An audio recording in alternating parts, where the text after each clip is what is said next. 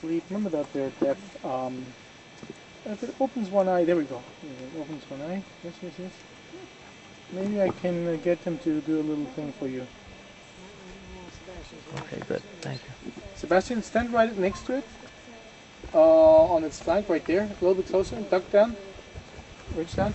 Well, put your hand like this next to the head of the tortoise and go up and down like you were a little bird, like this. Do it.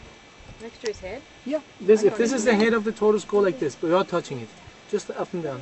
No, down. Further down. By its eye. Next to its eye. No, its eye. Yeah. Down a little bit further down. Towards the ground. Now try to. Yeah, there we go. Now watch how the tortoise reacts towards Sebastian's hand movement. You have to go a little bit. Look, if this is the head of the tortoise, go like this. There we go. Maybe more up and down like this. Shake it a little bit more. Up and down. Up and down like you're bouncing a basketball. Exactly, like you're bouncing a basketball, exactly. You're putting it to sleep. What happens here is that the emotion that we were trying to emulate here is the hopping of a bird that will go up and down next to the eye. And this movement will tell the tortoise, hey, I'm here to clean. You know, show me your skin.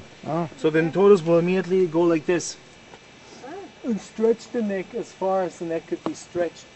All the little folds of the skin will then be exposed like this. Like, alright, here, go ahead, clean me. And the bird could come and start picking on the neck and pull out the rexes. Oh, sure. That's not what I wanted him to do. But look at this. That's wonderful. Sebastian. This is what you should be doing. Up and down. Notice that he's starting to stilt. And yes. Now, do you see the resemblance with a movie actor? There? Not Leonardo DiCaprio. No. Another movie actor. Oh, you said Clint Eastwood. Oh, yes.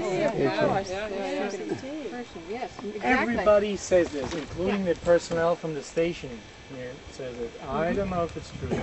That Antonio was a model for E.T.'s head. I don't know if Antonio was, or Spielberg simply looked at the tortoises in general.